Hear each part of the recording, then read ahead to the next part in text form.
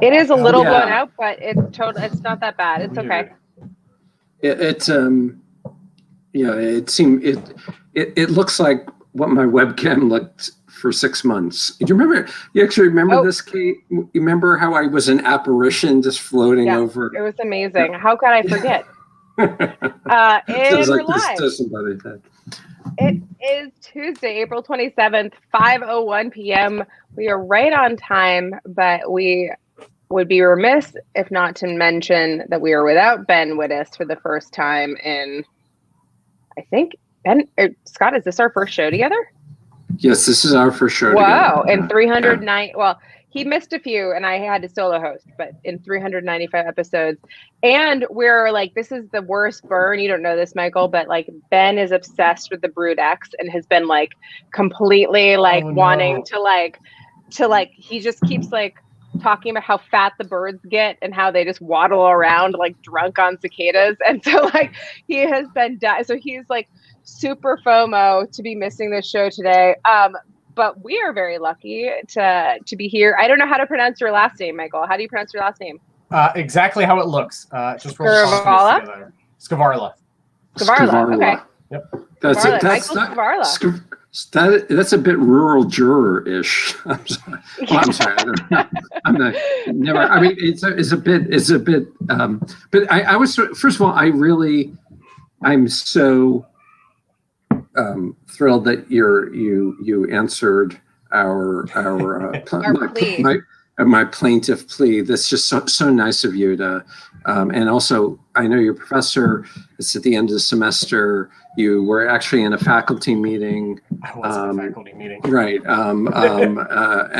So thank you so much. But could we, before we talk about cicadas, okay? I really want to know what an insect ID lab is, because that really sounds shady to me. It really sounds like a CIA front thing that you're developing some bioweapons or something. But so in your Twitter bio, it does say, right, that you work for an insect ID lab. So please tell us. Yeah. So we want to, but first also, Michael, you should give everyone the kind of the what you were kind of telling me about how your professorship works at Penn State, and running a lab and everything else, including that. Okay. Yeah. So I run the insect identification lab at Penn State. You didn't get that from my bio because I didn't put it there. But yeah, so my appointment is 100% extension. I don't have any teaching or research appointment.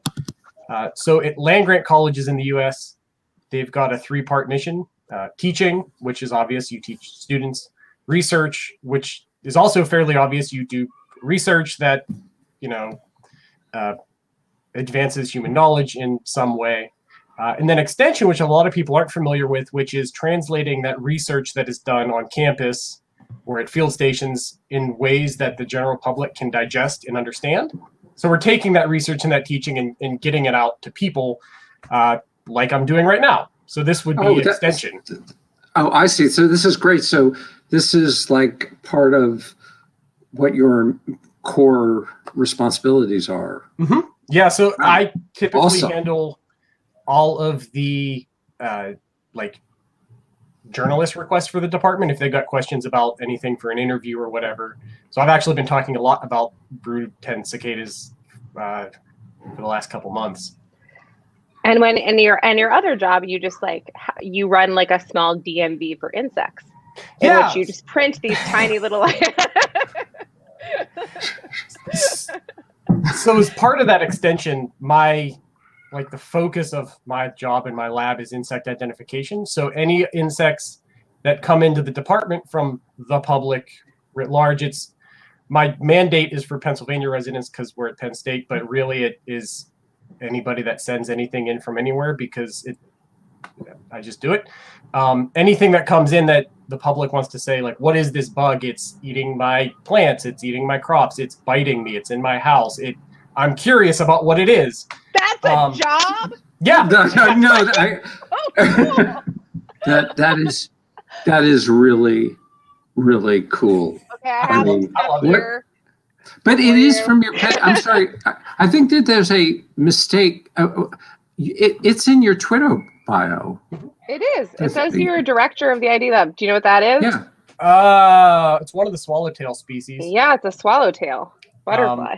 So that group is really cool. In the eastern U.S., there are 3 or 4 species that all mimic each other that have that general black with metallic blue patterns. There's only one that is like they're very different in Texas. Yeah, well, so there's one that's toxic and distasteful to birds, and all the other ones mimic it, but sometimes it's only females. Oh. I think I haven't thought about them since last summer when people sent me some. That might have been a spicebush swallowtail, but I'd have to check. Cool. It's a really cool mimic complex that occurs mostly in the eastern U.S.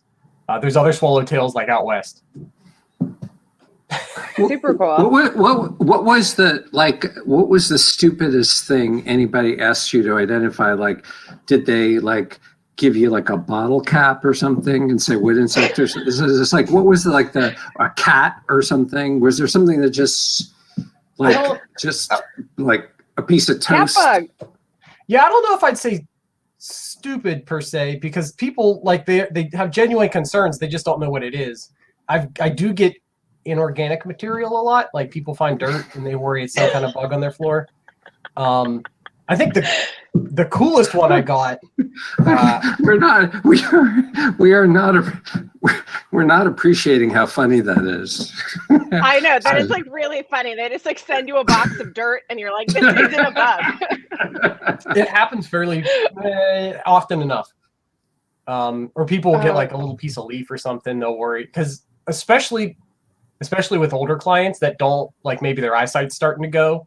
Like they see a thing and it's not supposed to be there and they can't really tell what it is or like a little ball of lint. Okay, now you're making me feel bad at laughing at old people, but that was fun for a second there. Sorry. I'm gonna rain on your parade. Did you one last question about this from my end, but like, because I have to say, like your job sounds like objectively super fun. Was this something you always wanted to do? Because I could see always wanting to do this. But if you always wanted to do this, this is really awesome that you got to do it. I've always liked insects. Like I knew from like age 7, I wanted to be an entomologist and work on insects somehow. But that was, I'll show my age a little bit. That was pre-internet. So I didn't really have resources to know like what an entomologist did. So I just decided to go to school for entomology and figure it out from there. And it turns out I got into my first insect taxonomy class, which is like what insects are and how to ID them. It was really good at it and didn't like, I was like, why is everybody else struggling? This is so easy. This is great. It's like, this is so interesting. Yeah. Just just IDing them. Like you were really good at IDing them. Yeah. Like, so I liken it to a car person that is really into like classic cars and can just see something driving down the road and be like, just by the taillights, like, oh yeah, that's a 76 Camaro or something. And I look at muscle cars and they all look the same. Right. Sorry, car people, but I don't get it. I can't tell them apart. So I get it because I can't do that with cars. So I get why people have trouble with things that I like. Yeah, I have. Kate, do you have a corresponding skill? Because I don't have. Like, there's almost nothing that I can see, and therefore you know about the skill. My skills are basically injuring myself, and then also, I have like a weird druidish nature of like finding hurt animals or like hurt animals like finding me. And that's like very strange and has like, I don't know if I've had that ever since I was like a little kid, kind of like you with like bugs. Like I just like get along with animals very well. But nothing like identifying something like that. That's really wild. I should say, sorry, I got real lucky with this job.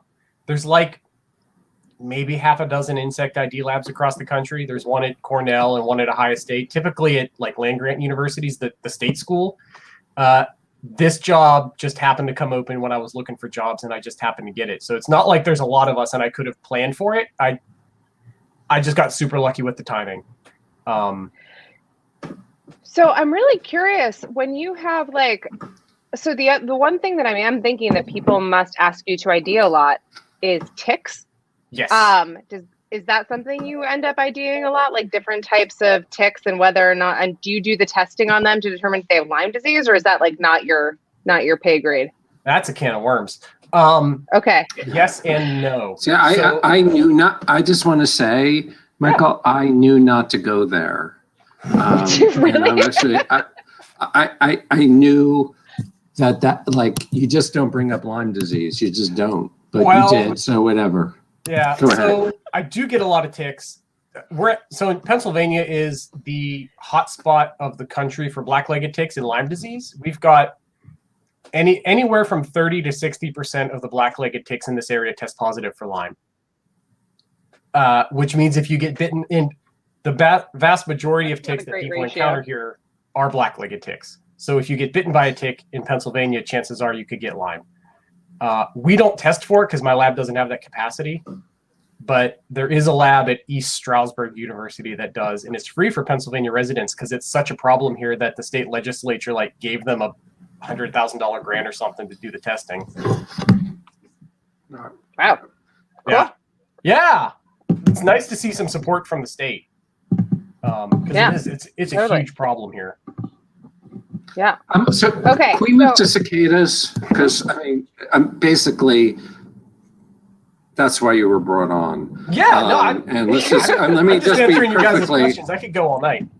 Yeah. No. I know, but I mean, that's why you're getting dinner. So cute. I mean, first of all, it's brood 10, not brood X. Yeah. The periodical cicada broods are numbered by Roman numerals. So it just happens that brood 10, which looks badass because it's brood X, it's just coincidence. It could have been like brood 7 and be VII and look dumb. But it is brood 10 because it's a Roman numeral. I see. Okay, so it to me it sounded a bit like Gen X. Yeah. Now here's the thing, which is why are they called cicadas? Oh, why are they called cicadas? I mean, you investigate the origin of words. I would expect. I know this, but only because I went to Wikipedia before I came here. I didn't know this 5 hours ago. So it turns out cicada in Latin is the name for them because they occur in the old world too. And it's an onomatopoeia of what they sound like in Latin. Oh, okay. Right? Really?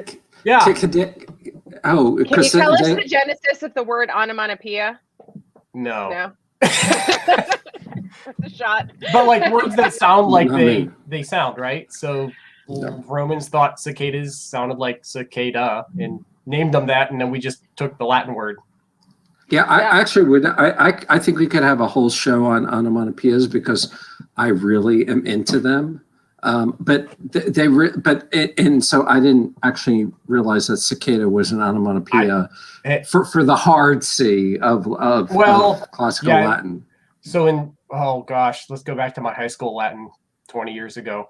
I guess it would be cicada in Latin. Yeah, exactly. Yeah. So that's kind of great, though. I love that. So just go ahead, Kate. So there are all of these different broods. Mm-hmm. There was a great sent Scott and I also did my reading. You sent this amazing I tried to post it. Is there a way to post it? I can post it in the chat, but then I also was going to post it I'll post it on the In Lieu of Fun Twitter page. Right. Okay, I forgot about the chat. Right. Okay. Oh, you guys both got it. I'll throw it up too, just to make sure it gets up there. It's really great, actually. This is really great. So one of the main things it answered right away is periodical cicadas versus annual cicadas, which explains why every year, wherever I am in the country, there are always some cicadas that are around. Wait, hold on. Oh, no, what? Sorry, now I'm weirdly. Sorry, I'm like, now I'm being weird because I'm getting feedback on Twitter. There it is. Okay, sorry. All of a sudden I was hearing my own voice speaking back to me, and it was because I was watching the delayed through another tab on Twitter. Anyway, sorry, it freaked me out. I was like, what's happening? I'm stuck in a time loop. So the annual versus the periodical cicadas. So my first question is like, so there's all these different broods. They appear to be in a map, kind of like in like areas all over the country. Why do they recognize county boundaries? It's they like don't. basically like I mean, I think that's not. I don't think you put that in the most supportive way. It's amazing that they do. How are they able? Yeah. They don't recognize county boundaries. But when you're zoomed out to that kind of level, it's like the easiest way to show it. There's a cool story there about how we know about where periodical cicadas are and how hard that is actually. So actually, do you guys mind if I share screen? I've got the map here. Yeah, of course. No, yeah, please do. You should go up to the top. You should be able to go to the top of your screen, and you can do share screen. Can you guys see that? Yeah, perfect. Yeah. Yep. Yeah. So the cool thing about periodical cicadas, you can see here the map, and it looks like between broods there's very little overlap, and it just looks like a bunch of jigsaw pieces that we've all fit together across the country. The yellow here is brood 10, so you see it'll be in southeastern Pennsylvania, Jersey, coming down through like a couple spots down here in Georgia, North Carolina, and then a big blob of them out here in Indiana, Ohio, and bits of Illinois. Did some fucker like get in like his like carriage and like in Pennsylvania and have like a bunch of them and carry them across to like Indiana, like an invasive species or something? Yeah. So the how broods work and how we know where they are is cool. We're really starting to be able to map where they are really precisely in the last 10 to 15 years because of like digital cameras and smartphones and oh my god, they're on Facebook. They are the Gen X. But before that, Gene Krisky, who is like the I'm sorry, just no, it's fine. How is social media? How does that help you identify? So it's not social media. There's citizen science websites like iNaturalist where you can upload photos of any living thing, plants, so cool. animals, whatever. So cool. And they come geotagged. So you can see like people are taking photos of these things and where they're uploading every year.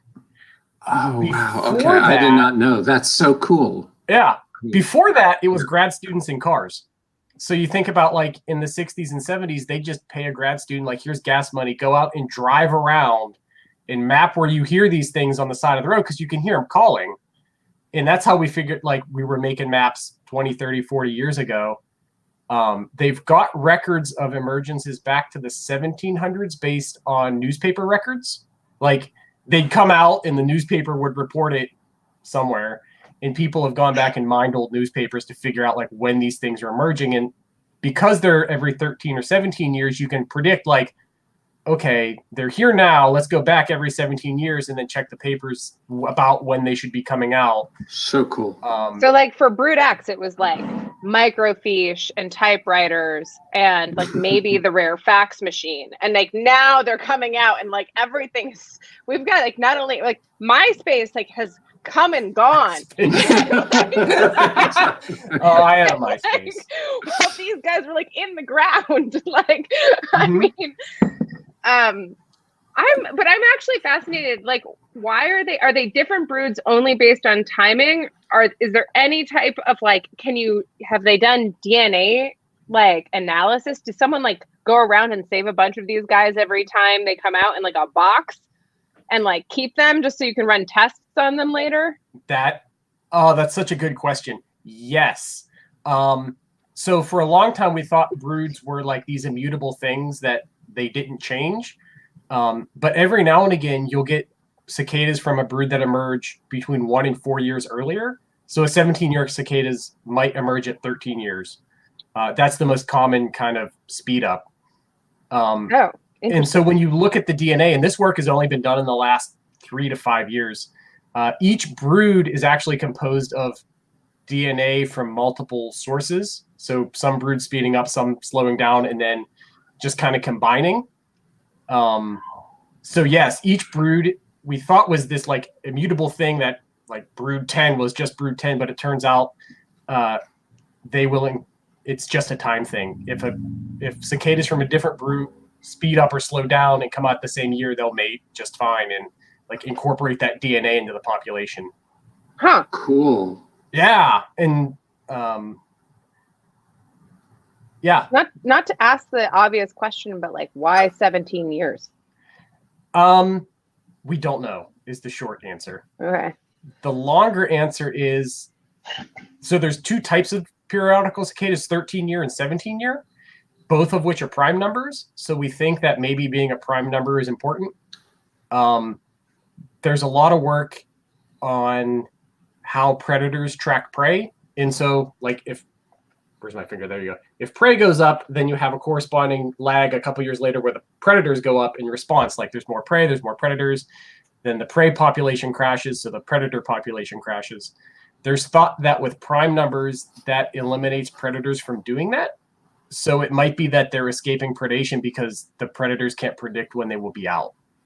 Oh, maybe. I see. But we have no idea. But also, it's not like the same birds hang out for like 17 years waiting for the cicadas to like show up. Right. So it's when you've got dynamics like that, it's with offspring. If you've got more food because there's more prey, you can have more babies, and then those babies can have more babies until the prey population crashes. Yeah. Go ahead, Scott. I thought the most obvious question was, how do they know how to count prime numbers? No, so seriously, how do they count? I mean, obviously they're not counting 17. They are. Okay. So, please, by the way, if there are any cicadas out there, I'm sorry that I doubted you. They're very sophisticated. They're like stroking their beards.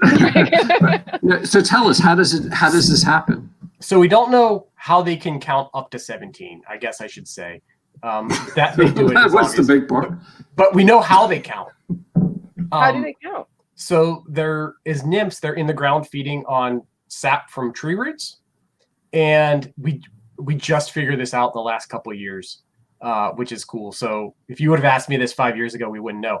But where was it? Indianapolis. There was a city out in the Midwest where there was expected to be a brood that would emerge like the following year, but they got a warm spike in January for like 2 weeks where it was in the 60s. And sap started flowing in the trees, and then it cooled down again. And then when it warmed back up, a bunch of cicadas in that area emerged a year early. So what we think they're doing is counting when the sap flows change in the tree roots, because they're responding to the tree physiology. How they're counting, like how do they get to 17 or 13, like that we don't know, but we know like how they're figuring out it's a different year. Cool. I extended the invitation on the assumption that you knew the answer to this question. But that's okay. That's okay. I know part of the answer. Yeah. By the way, that was an excellent answer, and I love when people say "I don't know," because like I would so much rather you tell me it. But like we do, so they, yeah, wow. Yeah, they track sap flow, and so somehow that increases their counter. So there's a lot. This is getting beyond cicadas, but there is work on how insects count that I'm not super familiar with. But there was an experiment where they took some ants in the desert, I think in Africa, and they'll go out to find food and then come back. And they couldn't figure out like how they found the nest until they glued little stilts to their legs. And when they would run back to the nest, they'd overshoot. And they figured out that they're counting their steps going back and then counting their steps going out and then coming back. So if you make their legs longer and they're taking longer steps, they overshoot the nest because they think they're not where they think they are. That's the best. That is the best thing I have ever heard in my. I love that. I would watch. I would watch that. It's such a simple, elegant experiment too. It is a really. I mean, I don't know how elegant ants and stilts are, but like the idea of it is elegant. I would say elegant's not the word that I would use. Comical and tenacious. Yes. Oh God. So like insects count somehow. Different insects count, but like how they do that in their little tiny brains, I don't think we know. At least I don't know. I thought it was pheromone trails that like ants put down or something. So that's like not it, but not for long things like that where there's blowing sand and the pheromone trail's not going to like hang out. That's the problem if you're an ant in the desert is the sand gets blown around and then you lose the pheromone trail. So you got to come up with something different, which is why they use that species because they don't use pheromones. Yeah. That's kind of amazing. Yeah, this is like an incredible, like, I feel like dorky me is like,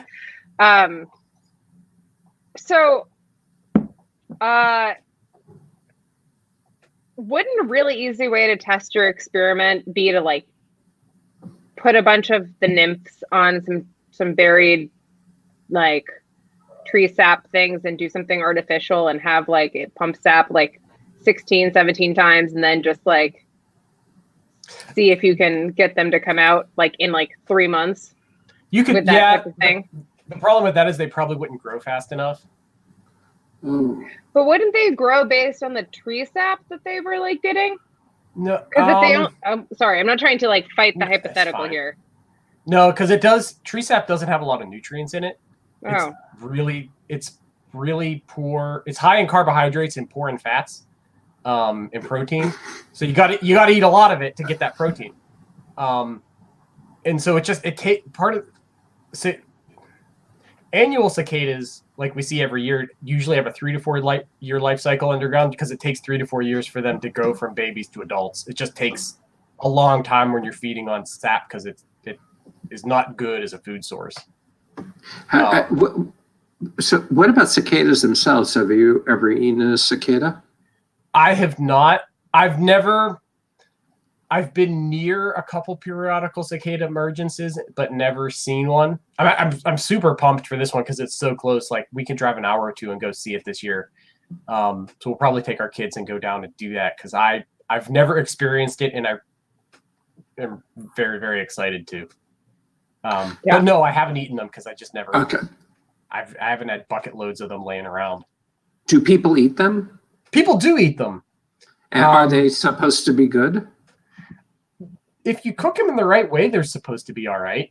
I mean, you cook them in the right way, they're supposed to be all right. Okay. There's a lot of exoskeleton there, which is crunchy and not digestible. But if you think about like having a crawfish boil or eating a lobster, like you don't eat the exoskeleton of those either. You eat the meat inside. So if you can get enough cicadas and get enough of that cicada meat, you could probably make a meal of it. Like there's recipes for putting them on pizza and doing all kinds of other stuff with them.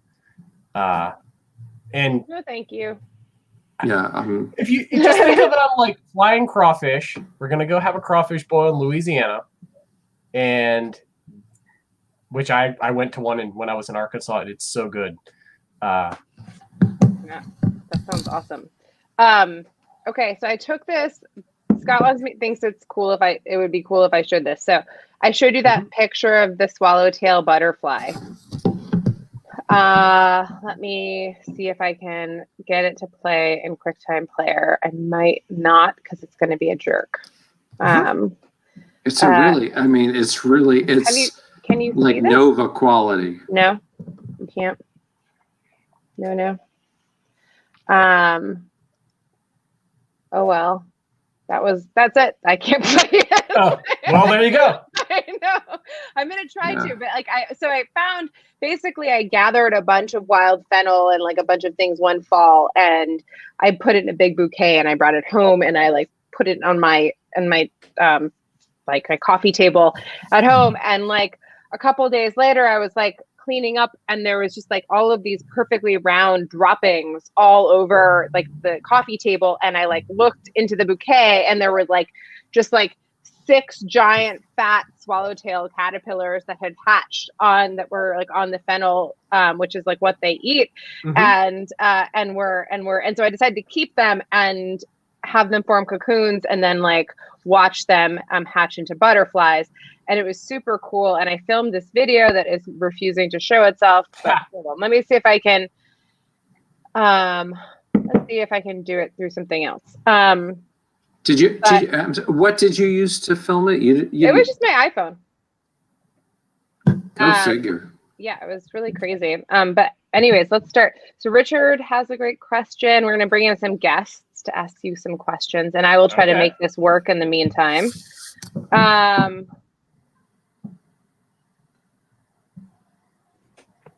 Is Richard there? Richard, you're a black rectangle. Oh, there you are. Hi. I'm no longer a black rectangle. Hi, nice to see you. Hello. How are you? Excellent question. Hi, go ahead. So, since entomologists might apply too. So, since they have such a tiny window every 17 years in which to gather data on the activities of these cicadas when they're above ground, what are some of the most significant problems that researchers will be rushing to study this year? And is there anything distinctive about brood 10 that they'd be looking at? Yeah, so every year there's some periodic, well, not every year, but almost every year there's some periodical cicada brood emerging somewhere. Sometimes they're really small, maybe just a couple counties in one state, but somewhere, someplace, there is some coming out most years. But the big problem was trying to, pre-smartphones that you could take lots of photos with and put to the internet, was trying to figure out even just where they were, where the limits were. Brood 10 is interesting because it's the biggest emergence. So it's across something like 15 or 13 states. It's the biggest emergence of periodical cicadas in the country at any point when they are emerging. So that's the big reason people are excited about it this year. People don't get excited when it's just a couple counties over in the middle of Tennessee. But so many people are going to be inundated with cicadas this year that it makes a splash. As far as what they're rushing to investigate, a lot. Getting back to the comment about did people put cicadas in boxes? A lot of the research in the last couple of years has been using DNA of specimens that were collected. In doing things like figuring out that the broods are just based on time, like when they emerge, and not these immutable things where all the cicadas of a brood always come out. A lot of it's been using specimens that were in natural history collections like the Smithsonian or the collection here at Penn State. Most land-grant universities have an insect collection. So a lot of the research recently has been using those specimens. But as far as and you actively acquire insects as well? Mm-hmm. Yeah, we'll add some to the collection this year. We'll go down and get some. Cool. Did that answer your question? I don't know. I don't know if people are rushing to the area this year to go study them. I don't do cicada research. Some people do, but I'm not sure what exactly they're doing. There is what's it called? There's an app that is out there that I think I have it downloaded. Let me see if I can find Cicada Safari. Yes, Cicada Safari. Oh my gosh, what is that? It's very buggy. Yeah. Oh, is it? It's an app that they're asking you to take photos and get audio of cicadas so they can map exactly where they're emerging this year and how many of them there are. Because I think they can get how dense the population is based on like how loud it is. If there's just a couple cicadas calling, it's not very loud. If you've got tens of thousands, then it's deafening. It is part of this new trend of like getting finer and finer and finer data of where these things are coming out every time. And part of that is because periodical cicadas are impacted by things like urbanization and agriculture. In like downtown Pittsburgh, you won't get any of them because it's just so developed they can't survive. And in areas with high agricultural input. If you're out there tilling the soil all the time or cutting all the trees down that they like to feed on, you can kill them all off. And so we're trying to get long-term data now with like, where are they exactly? And then where are they going to be in 17 years and what's changed in the meantime to kill them off or make more of them or something. So you can kill them when you dig deep enough? If you go into a forest over a large area, like say you've got a big swath of forest and you convert it all to corn, you'll kill them all off because there's just no more trees to feed on. Oh, if you do that over a big enough area, like multiple counties, they can go extinct locally. 17-year cicadas used to emerge in northern Indiana regularly, and if you go there now, it's all corn and soybeans, and they're just not there, like at all. I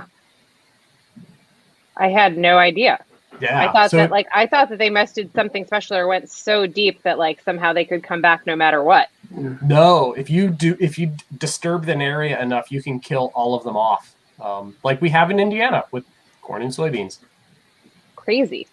Well, thank you, Richard. Good question. Okay. Andrew McCurdy has another question. He promises this is a real thing. Okay. So, Andrew, what is this thing? I haven't heard of this thing. So I hadn't heard of it until a few hours ago when I quickly heard he was going to be on the show, and I looked up as much as I could about cicadas. And apparently there's a fungus that's a butt-munching fungus called Massospora. Butt-munching fungus. I just wanted to say butt-munching in a serious way. So did I. So what impact will it have on Brood X, and how much of an impact? Sure. So I guess to answer the immediate question is I don't know what the impact will be on Brood X or Brood 10. So it's so hard not to say Brood X. Everybody does. Right? It does sound kind of badass. Yeah. I don't know what the impact will be or how widespread it will be. There was a paper that came out in 2018. This fungus is really cool. There's a lot of insect attacking fungi out there. Maybe you've heard of zombie ants, where the fungus attacks the ants and makes them like climb up and grab onto a plant so the fungal spores can blow away.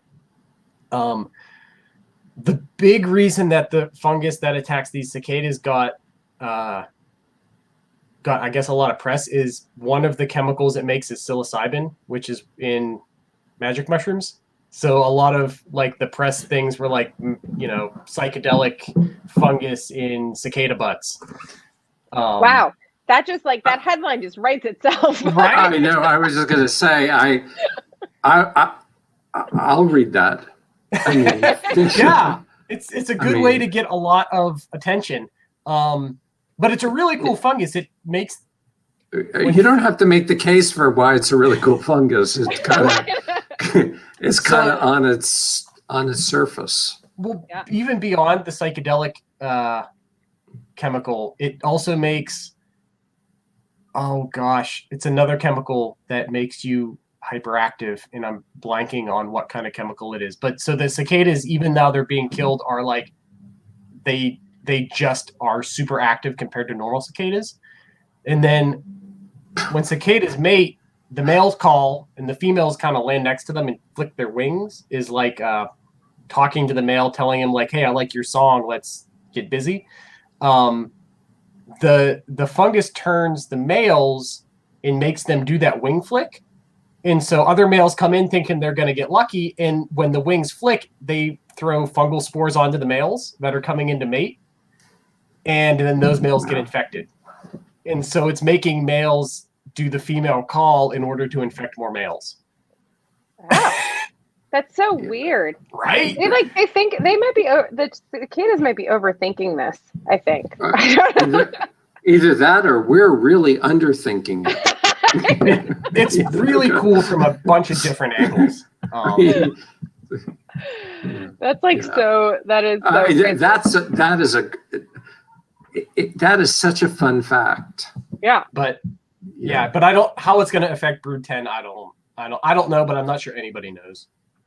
They'll be Laura. out there. Hi. So nice to see you. Hello. go ahead. So I don't know if you might have partially answered this question already when you were talking about the habitat change in Indiana. Do you think that could have anything to do with the fact that the Long Island population of Brood 10 might have gone extinct? At least that's what I'm reading, but I didn't see anything that really talked about reasons why. Sure. So there is I guess to back up just a smidge, there is a small population on Long Island that seems to be disconnected from the rest of Brood 10. I'm not sure of the genetics. It might just be some that were on there that sped up from a different year and became established. But if you think about Long Island, it's super developed. And in a lot of places in northeastern Pennsylvania, periodical cicadas have been in decline. There are less and less every year because of probably development. I'm not super familiar with what's going on Long Island, but if they were declining and went extinct, like the Brood 10 population went extinct, I wouldn't be surprised given the amount of development on Long Island. Yeah, I mean, we have Robert Moses to thank for that. Thank you, Robert Moses. I don't know precisely, but I wouldn't be surprised if they are going out.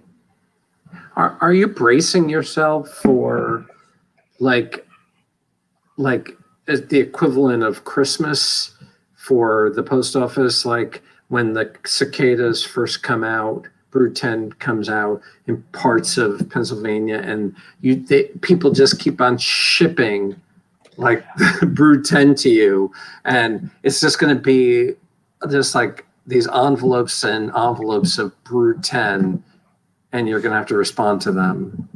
Honestly, probably not. Oh, really? No? Because they come out. It's such an event when they come out. I think I've done 10 interviews for local news stations at this point, and like newspapers. So a lot of people are getting the word out, like they're coming. This is what they are. This is what they do. This is where they are. I see.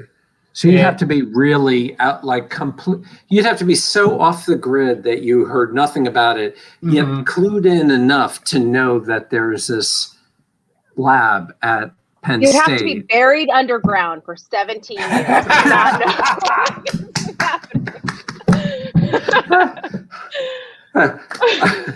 How did I? You were like so close, Scott.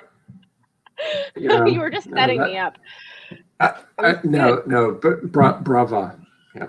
I have gotten a couple emails about, so the cicadas will come up from the ground in April and then hang out for about a month while they wait for the soils to warm up. They use soil temperature to time their emergence, so they all come out on one night or within a couple days of each other. But they'll burrow up and make like the tunnel entrance and just kind of wait until in about a month before they come out. So I've had 2 or 3 inquiries like, why are all these holes in my yard all of a sudden?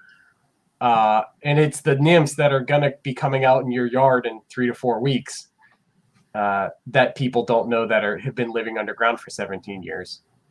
It's pretty, wow. That's kind of crazy.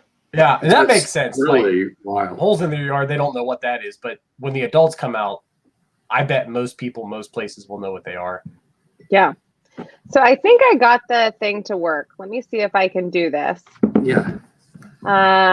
Is it permissible as a member as a host to, like, if I want to get something like a beer? Go. I just ran to the bathroom. Oh, okay. And I don't have to do anything. No, you don't have to do like anything. that. Yeah. I'll be right back. I can still hear. Yep. So Scott's already seen this, but this is, can you see this? Oh yeah. Okay. So this is a video that I took a couple years ago as time lapsed of a swallowtail caterpillar. And you'll see it just hung itself from that, like it's anchored itself and then hung itself from that small piece of silk. And this was over, I think, like 12 hours I shot this. Is it like a shot every couple seconds or? No, it was just a time lapse. I left the camera set up for like, so. Oh, that's cool. Yeah. So that was super cool. And then So I did that one, and then I did. Hold on, let's see if I can play. I have to stop and play this from the beginning. Hold on. So there was that one, and then I also did the when it emerged. So cool. This is it emerging and unfurling its and drying beautiful. its rings. Yeah, it turned into, this was shot in the bathroom because by the time the butterfly was ready to emerge, my partner, who we live in a small studio apartment, was like, you cannot have a light next to our bed on like for 10 hours shooting overnight this like butterfly emerging from a thing. You go set it up in the bathroom. So this is in our sink. But it came out great, I thought. That's really nice. Yeah. Really fantastic. Yeah. I mean, that's spectacular. So now I was going to ask, what is your favorite type of bug? You can name a specific bug, but I'm also curious what your favorite type of bug is. This is so hard every time somebody asks me. Let me see if I can find a photo and I'll share real quick. My favorite, I think, are scorpion flies. Whoa. And, oh yeah, here's a photo. Whoa. They sound really cool. Yeah. Where is their screen share? Entire screen. So there we go. Can you see that? Whoa. That's a fly? No. It's a scorpion that flies? Wow, thanks for the fucking nightmares, buddy. No, they're really cool. So they feed on dead insects. They don't bite or anything. This is a male, and they have these big genital claspers that they use for mating. They kind of look like a scorpion tail, so they're called scorpion flies, but they can't sting or pinch or anything. They're just used for mating. Okay. So a harmless penis is what you're saying. But like yeah, well, the reason oh gosh, how do I there we go. The reason that clasper is so big is that the females aren't interested. I don't know if interested is the word, but the males just grab them and mate with them, so they have to have big claspers to do that with. Got it. So where are those? And so I know not to go there. Everywhere. Oh, great. Here being like literally everywhere. They're across the U.S. Awesome. They're often found in moist woodlands on tops of plants, so you'll see them flitting around. Why are they your favorite? Because nobody's. Cool? Yeah, because they look cool, and I like things that aren't studied very much. They feed on dead insects, and they don't do anything like. They don't bite people. They don't harm agriculture. There's no reason to study them besides they're neat. And I like things that are understudied. Cool. Yeah. Very cool. Susan. Yeah, the floor is yours. Thanks. Michael, I live up in Northeast Georgia, and I haven't been here long enough to know if I'm going to have the brood 11-1. Yeah. Well, I mean, that's a way to do it. Equals 10. I mean, it's 10. It's not X. It's 11-1. So yeah. Sorry. Well, I was just going to say, so I'm in the woods, and it's like, I think the elevation is, and now I can't remember, but it's pretty high. Might be 2,000 feet. Anyway, so I'm walking outside on the porch one day, and there's this bench that's out there, and it has a cushion on it, and there's this incredible spider, and it's called a orb, giant lichen weaver spider, and I was just like, holy shit, this is the coolest thing I have ever seen. So she appeared from out of nowhere. It sat there. I brought out my phone and I took pictures. And then I went back inside and I came out just a little bit later and I was like, the spider was gone. I have never seen one again. What did you say, Susan? am sitting there Did you thinking, insult their mother? oh, I just wish. I mean, I just wish. First of all, I knew more about them, and I found out about them on the internet. But it's like, shouldn't they be here? And shouldn't I be able to see it again? And how do they get so beautiful? I mean, insects. I mean, it's just a general question. Sure. So to back up to the periodical cicada bit, looking at the map here, I guess it depends on where exactly you are in northern Georgia or northeast Georgia. This USDA map that they put out shows them in some counties, like 3 or 4 in northern Georgia, northeastern Georgia. So maybe they're there, at least in some places. Maybe not very many of them, but they should be there. With the lichen orb weavers, they are big and pretty. I don't know a whole lot about them. I've gotten them as ID requests maybe once or twice. What's the specimen that you get asked to ID the most? The things that I get the most are home pests, because people, especially during the pandemic, are in their homes and seeing the bugs that they maybe don't usually see. The thing that I get the most are probably drugstore beetles. So they're stored product pests. They'll eat on any kind of dried food matter. Anything in your pantry, flour, rice, cereals, any kind of dried food. Why are they called drugstore? Yeah. Was it drugstore pest? Drugstore beetle. Drugstore beetle, sorry. I've never heard of that. Yeah, so if you picture like a drugstore at the turn of the 1900s, where they've got just like bottles of dried herbs and dried drugs and stuff. Like an apothecary. Yeah, exactly. Yeah. They would get into that stuff. Huh. It's an old name that and the thing about drugstore beetles is they can eat just about anything. They've been recorded to eat through lead plating. They can eat strychnine and other chemicals that would normally they'll feed on bait for cockroaches that is supposed to kill cockroaches, but they feed on it just fine. I don't like these guys already. I know. This, by the way, is what Susan was describing. Yeah, that is a giant lichen. Oh my God, that's gorgeous. Isn't that gorgeous? Yeah, it looks like jewelry.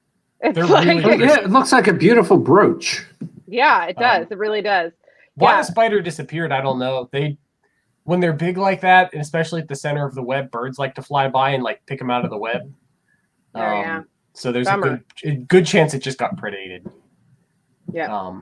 But yeah, drugstore beetles are cool. Don't tell Susan that her spider got predated. The spider went to a farm somewhere. We didn't need to ruin. It's living under your porch. It just didn't like you very much because it heard the things you were saying about its mother. Okay.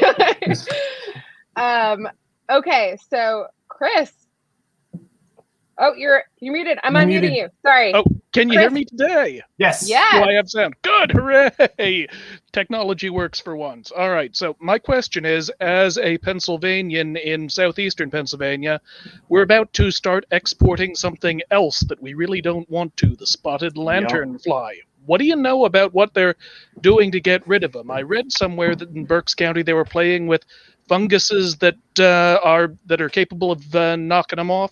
Is that going to get spread out, or is that still research in progress? Sure. I don't know if you made this image, but I'm going to share it while you talk. But it's from Penn State.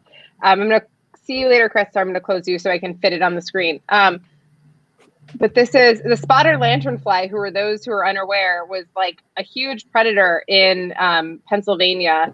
They're gorgeous. It's actually quite beautiful. Whoa. Yeah, it's like really beautiful, but they eat crops like crazy and destroy gardens. Yeah. We could do an entire hour on spotted lanternfly. There was one, they feed on a wide variety of things, but there was one grape vineyard where they're found, in 2018, 55 acres of grapes got zero yield because the feeding was so heavy. So imagine having a vineyard and not producing a single grape on 55 acres because these things are just sucking them dry. They also feed on apples and a bunch of trees. Trees are usually pretty good at handling insect feeding. I'll see if I can find it real quick. They just like later. They fed on like gardens. Like they just like killed all of my friends like kind of vegetable gardens that were in Philly and outside of Philly last year, and they're really beautiful, but they are like super they're super invasive. They look like flies. Like they almost look so beautiful. Like they look like something you'd like. When I say flies, they look like fly you would make. Yeah, it's like fly fish for fly fishing, right? Yeah. I mean, are they poisonous? Because they seem extraordinarily colorful, and I thought that was they're not poisonous, but they are distasteful to birds. So there's not a whole lot of things that eat them. I see. I'm gonna let me do a share screen. I've got a video and a PowerPoint that hopefully works. I bet this is all you've been talking about for a while. Can you see this? Yeah. Right. Yes, we can actually. So this is a heavily infested tree with spotted lanternflies. Oh my goodness! Jesus! Just to give you an idea of how bad this is, where they're found. Most of the time. Oh my goodness! Most of the time. Yeah, most trees can handle a lot of insect feeding, but when even a big tree gets fed on like that for multiple years in a row, it might kill it. No kidding. They're a big deal. But so for a long time, not a long time. They've only been here for like 7 or 8 years. For most of that time, we've tried to contain them to just a couple counties they were in southeastern Pennsylvania. Last year, they finally kind of broke quarantine. And they cut this path straight across Pennsylvania. The rest of us. Yeah. Wow. Yeah. Well, so what happens is they popped out along a rail line. It looks like they got on a train, and when the train went across Pennsylvania, they just jumped off all over the place, and now they have broken the containment that we had for like 7 or 8 years. And straight up zebra mussel shit. Yeah, it is. It is. What, Scott? So. Can we? I feel like I need to get back to eating insects. Have you ever eaten any insects? Have I eaten insects? Yes. I've eaten grasshoppers and mealworms and crickets. And I think that might be it. Can you report like what you felt about them? Because this would be much easier to handle if I knew that they were tasty or something. My brother was really into this. He was at the Duke School of Environment, and he was like super into like insects as food and certifying them as like for food certifiable, which is really funny when you figure that a lot of food safety is about not having insects in it. Like exactly right. This insect has not been touched by any corn chip or something. Yeah. Exactly. Yeah. Crickets are gross. I've never liked anything that's had crickets in it. But mealworms are okay. They taste like whatever you fry them up in. So if you toss some butter and garlic in, they taste like butter and garlic. If you toss any kind of seasoning and they just pick up the flavor of that and then add whatever you're cooking, like tossing them into a little bit of crunch. But when you say crickets are gross, like why? Because they don't taste like anything. They taste like dirt. I don't know. It's a cricket flavor. I don't know how to describe it, but I do not find it to be a pleasant flavor. Is it bitter? No, they're not bitter. They're just I'm trying to imagine. It's like, I don't know, like a musty, I guess. Oh, like eating your grandma. But mealworms are okay. And there was one other thing you said that you had eaten. Have you ever eaten ants? I have not. Oh, no, grasshoppers. That's right. I'm sorry. Grasshoppers. And what do you think of them? They're all right. There's a lot of exoskeleton in all of them. People do eat ants.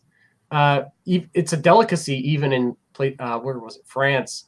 They get honeypot ants, which are these ants that, if you're not familiar, they get fed and fed and fed, and so the abdomen gets bigger and bigger and bigger, and then they feed their nest mates through the year on that. But they're real sweet.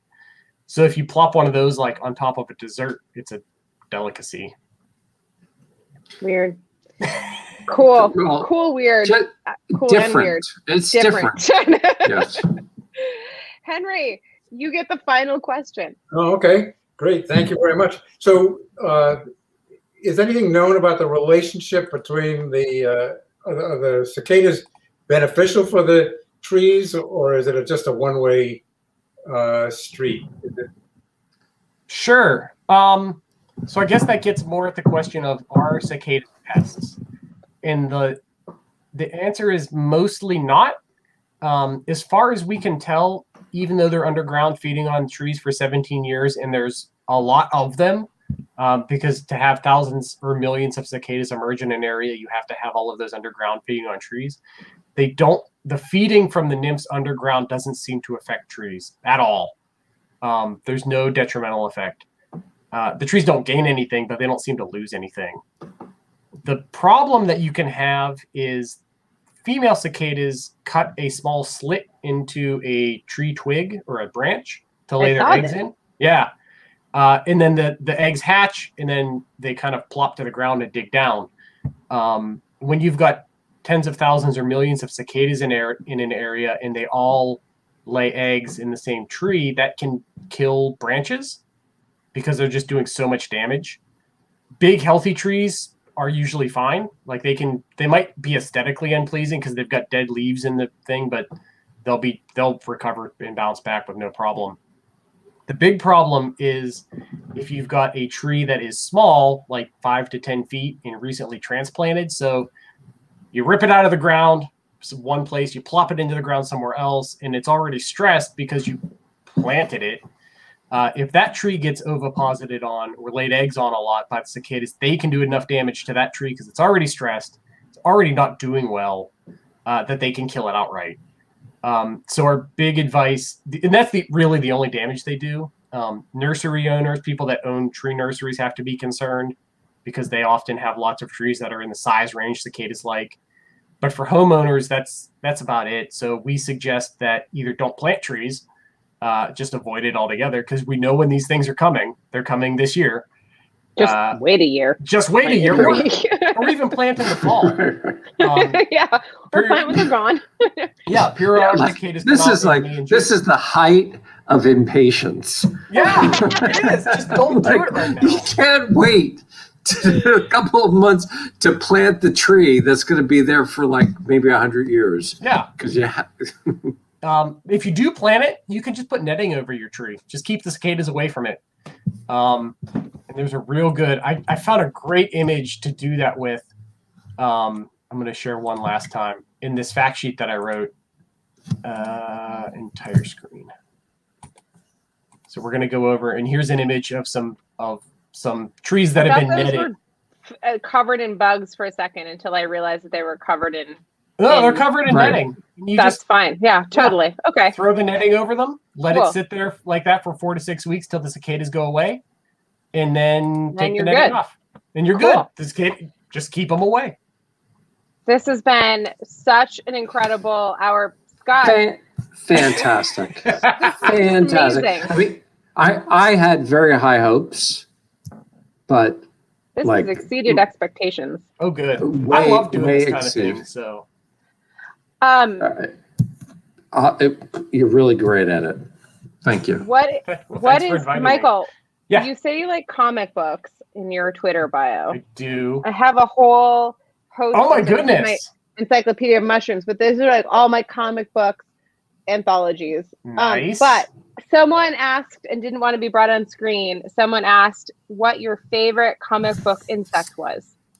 Oh gosh, my favorite comic book insect. I don't think I have a favorite comic book insect. No, fuck that. The right answer is the tick. It's obviously the tick. Oh, it can't be Blue Beetle. It's so good. What? I've not read The Tick. I've heard it's very good. You should watch it. You should read it, but you should also watch it. It was on Amazon, and it's so good. It's actually, Scott, you would like it too. Have you watched it? No, I have not. Wow, it's awesome. I saw the original animated cartoon when I was a child. but it's been quite a while. I enjoyed it when I was a kid. I don't know how it's held up. Yeah. Well, Sorry. thank you so much for coming on. This has been awesome. And if Ben was here, he would say, Michael, you're a great American. No, really. You sound like you might even be Canadian. I have no idea, but like, you're not Canadian? No, I grew up outside of Pittsburgh. Oh, okay. So, you even got to come back to Pennsylvania. How perfect My is family's that? like 2 hours away. It's just close enough that they come visit sometimes, but just far away enough that they don't pop over for dinner unannounced. Yeah, exactly. It's the dream. We will be back 2 hours and 54 minutes from now. Ben will be fully vaccinated and fully inoculated, like having waited his 10-day period, and he will be at an outdoor cafe. And we will just be shooting the shit. And I think John Bordeaux and a bunch of the Greek chorus is going to show up and be to hang out with Ben in DC at a cafe. And that will be 22 hours and 53 minutes from now. And until then, Scott, we're not allowed to have fun anymore. But in the place of fun, we get to have incredibly awesome public education from experts. Thank you so much. This was so great. Thank you so much, Michael. This is amazing. Yeah, see you guys thanks for having me. This is a blast. Yeah, come back anytime. You should really actually come back anytime, because we like are weird people and we like bugs and weird stuff. So like, this will be really fun. I am here whenever you need me. So. Okay. Bye-bye.